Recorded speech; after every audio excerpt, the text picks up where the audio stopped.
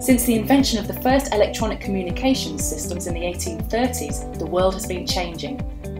Information and communication technologies, ICTs, are evolving at an ever faster pace, reshaping the world around us.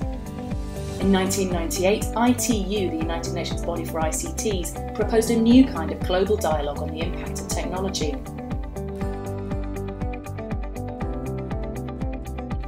Called the World Summit on the Information Society, this meeting was the first UN summit-level discussion open to all.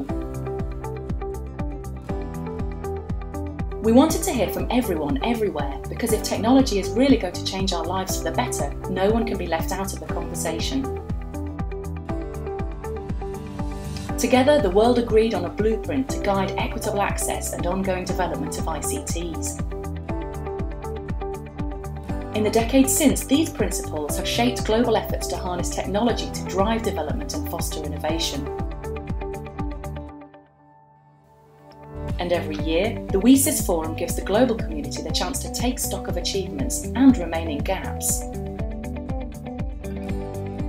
In 2014, WSIS Plus 10 created a fresh set of priorities for an ICT-powered sustainable future.